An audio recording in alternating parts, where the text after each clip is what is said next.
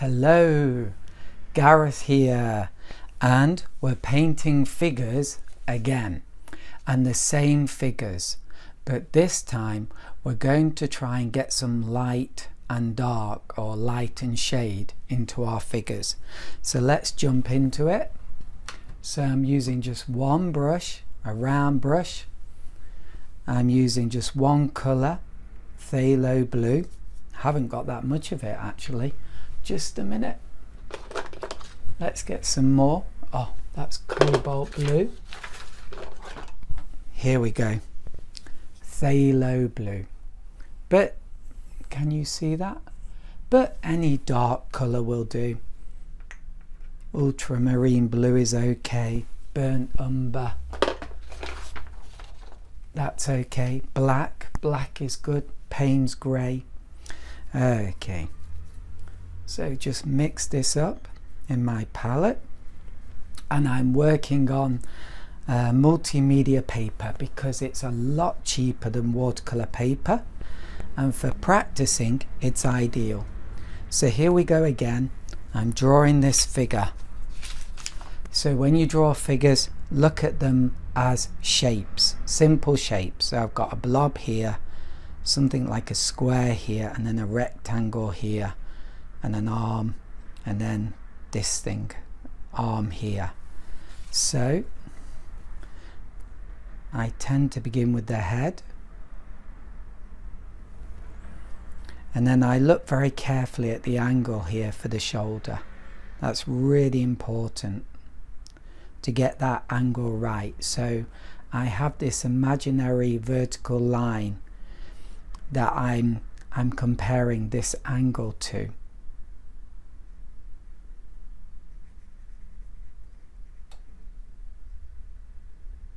Okay, now this is a bit difficult because it's not logical. You would think that his arm comes like below his head, but here you can see that his head, or the bottom part of his head, and his arm are like the same kind of space, or the same it's hard to explain, but it's not like, how can I put it, yeah, it's difficult to explain, but it's not like here, it's like right here where his face is. It's like where his face is, his arm continues. So sorry about that lengthy explanation, but anyway, what I mean is I've even got his head wrong. It should be lower down, but it's like here, which is a bit weird. And then a hand ear here, not ear, here. Okay, and then his shirt is like that, and then the bottom bit like that. And if it's drying off, just wet it all like this. So this does look a bit weird.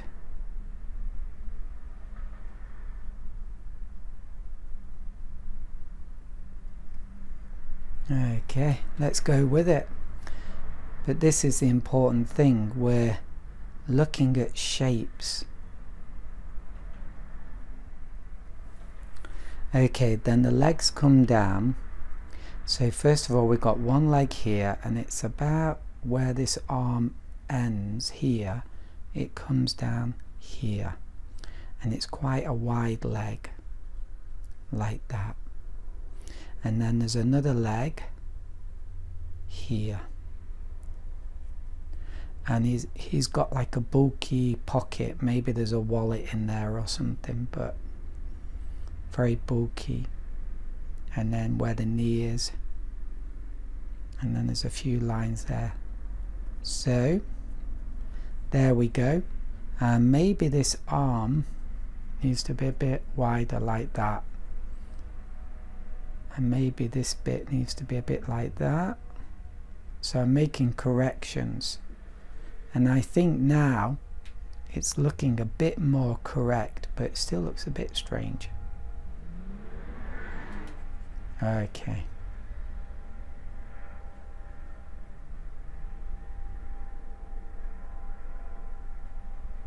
Okay, there we go. And then let's do a simple shadow. So I'm just going to do like almost a shadow below him, like that, and that's meant to represent the shadow of his arm. Okay, so I wash my brush out now because I'm going to do highlights, and I get some tissue, and the first highlight is here on top of his head.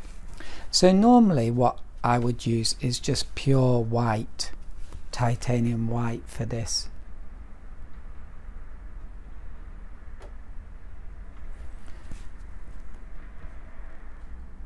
But I'm just trying to make this really simple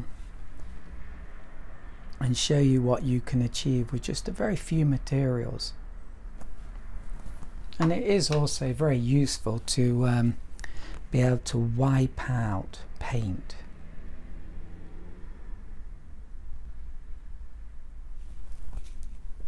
So I have to clean my brush every so often because it's picking up paint. Oh, there we go, looking good. And then here, sometimes you can't really see that much light on the top. Oh, and his bag at the bottom is wrong, it should be like that. Okay, but you can see something's starting to happen here, and then there's a highlight here.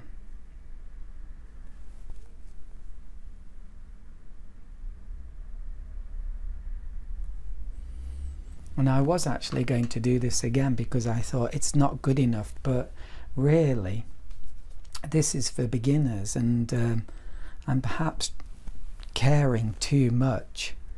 Okay, so I think now it's a bit dark there, and then there's some dark lines coming down here, so I need to try and keep this simple for you. And also it's good anyway to make it really simple as possible.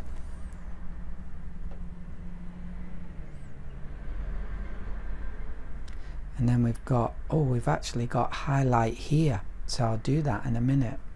And this bottom of this bag, like that, it's sort of working. Okay, so we've got massive highlights here. So even though this has dried, you can just re-wet it and remove the paint, and you can see we're not removing it completely. There's still a touch of the paint left, which is good, otherwise it'd be pure white and we'd be back to square one again. So like that. I'm really not sure this one is going to work out. It looks a bit strange, doesn't it? But there you go. He's got a hand there, and then we're going to have shadow there, and shadow here, shadow here. There'll be a link at the bottom, and you can download these images and take your time and look at them and get it right. Now you don't have to do these things perfectly, these marks, you just have to get the basic idea or the main marks and just do them. But a little you can see now we've got some creases in those pants.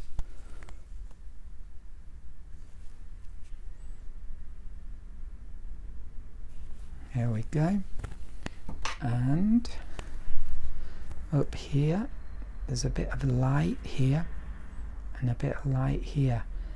I think I lost that. Sometimes your lights disappear, so you have to do it again.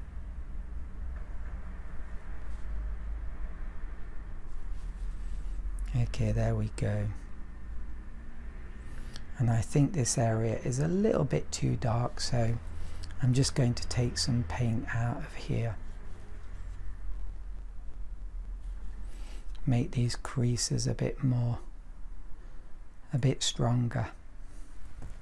Oh yeah, okay, it's not brilliant, but it's not bad. and you can just keep working on this.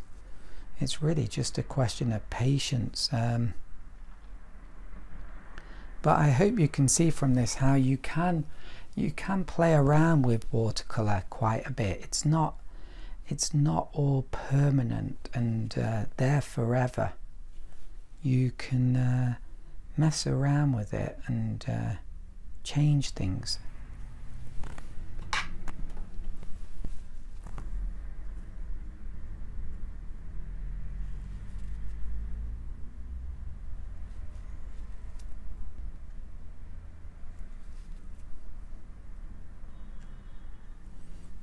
And I feel like I have to put those darks back in again.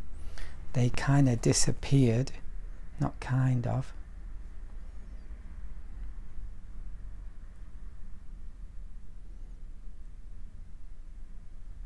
Oh, that looks good.